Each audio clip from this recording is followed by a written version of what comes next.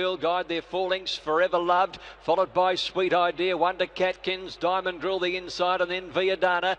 May's Dream creeping into it out wide in the right place as they come to the turn.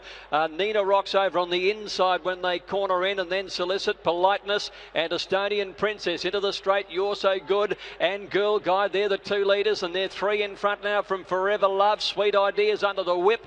Down the outside, Catkins and May's Dream is coming, and Nina Rock is getting up along the inside, still finishing it off. And here's Solicit producing at the 200. You're So Good, Girl Guide, Nina Rock, and now Catkins is coming with Solicit. Don't know where to look here. There are many chances. May's Dream and Benaria is flying home. Girl Guide, Benaria out wide on the course. Catkins, Benaria flies the best. Benaria gets up to win. Benaria scored from probably... And the reference here, of course, is to Pat Island, who age 73, still rides this horse, and most of his horses every morning in track work. Didn't think I'd see it, Benaria winning a Group 1, but a great result for Rob and Deb Anderson, who have been those colours with Pat for such a long, long time, and that was their first Group 1 yesterday. That was a good story. Well, amazing yesterday when TVN and then Channel 7 crossed to Sam Hyland for the interview, and the interview, Sam was doing a big kiss, and I thought he was going to give Benaria a pash.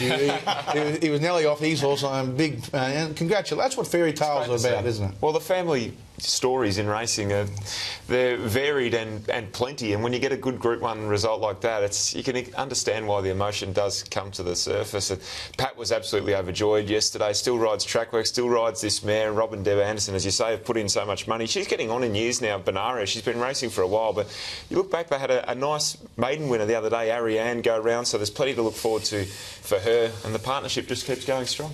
What about Catkins? I thought she was going moderate into yesterday. I thought she was terrific, though. Yeah, it was a good run, Richie.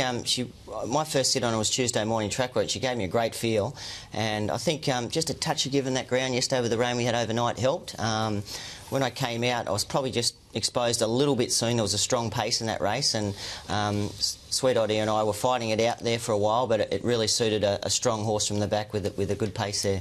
You know the old hindsight one, when you see a 25-to-1 shot win, and you go back through your form card and say, Stop it. Now, this is why it won, because that was his 5th start at Fleminton, over the mile, and its 4th win. Where were you when I was putting my big 6 on, Bruce? It was overs. Yes. No one back today. No. That's how